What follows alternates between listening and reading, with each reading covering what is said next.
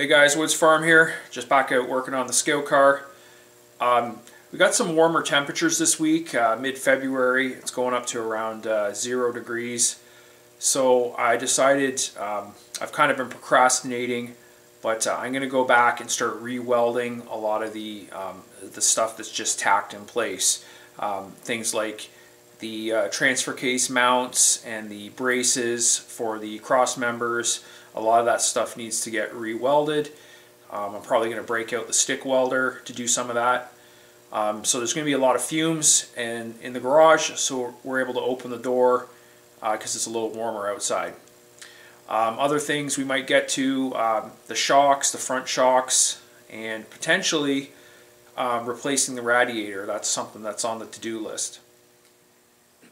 Okay, so I've removed the floor and the wiring harness, the vacuum lines, all that stuff. I don't want to have anything in the way that could possibly get melted by the welding. There's a lot of stuff in the framework here for the floor that's just tacked. There's a lot of places like the transfer case mounting brackets need to be properly welded. There's some braces. These cross members here need to get welded permanently. So there'll be a lot of welding. I'll probably spend a couple hours at this. It's going to be pretty boring, so I'm not going to videotape too much of it.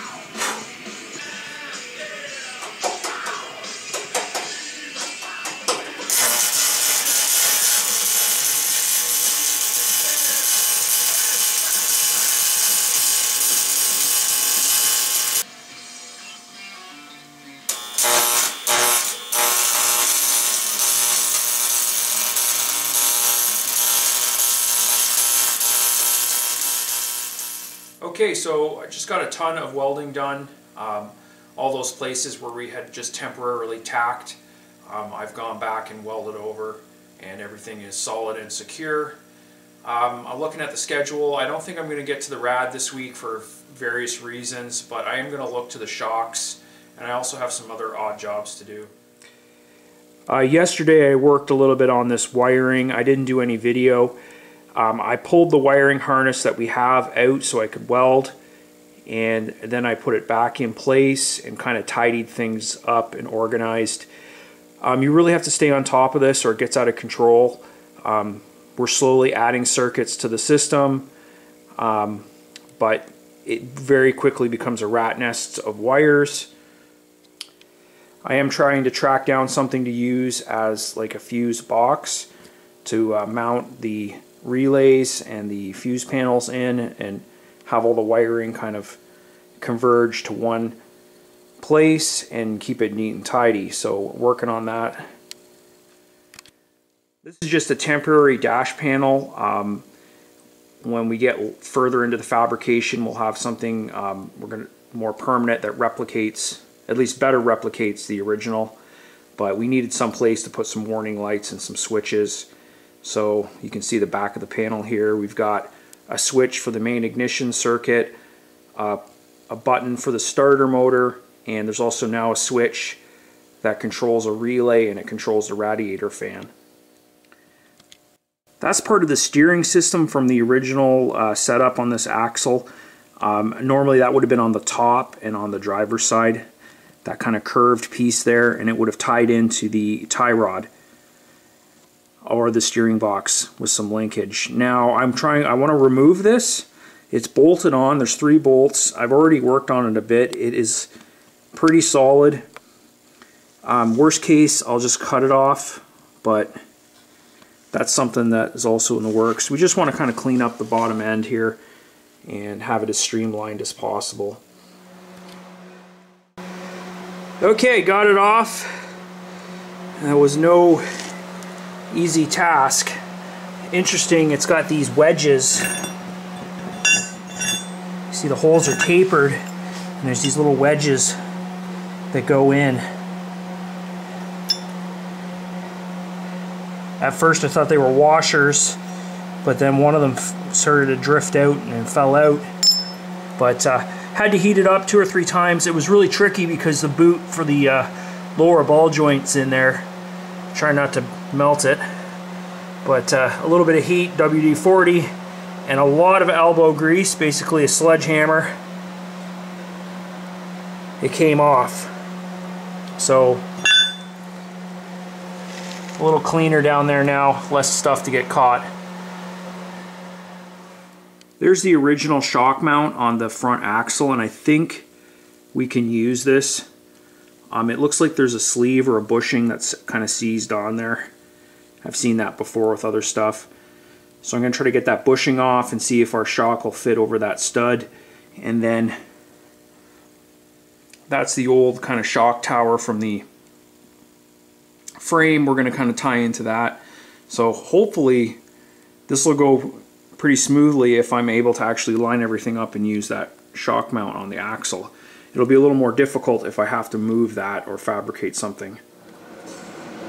I was hoping that this part here was a sleeve and it just kind of rusted on there, but it appears that this is one solid unit. And the problem I have is the hole for the shock mount won't fit over this. It needs to be a little bit smaller in diameter. So after looking at this and kind of figuring out what was the easiest, simplest way, I decided to take the shock tower and cut it so I could mount it on a slight angle, and that allows the shock to go down and line up with the original shock mount a little closer.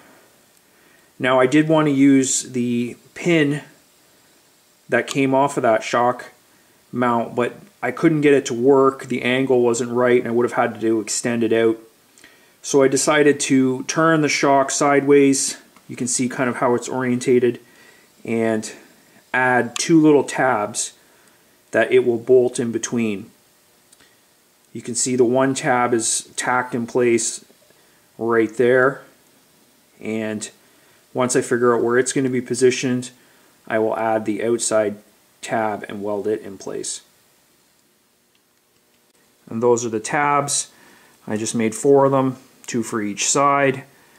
And I went out and bought a couple of 1/2 inch by 3 inch grade 8 bolts. And this should work, and it ultimately was the simplest thing to do. Okay, so that's the shock tower welded in place, and I've got the 2 brackets welded.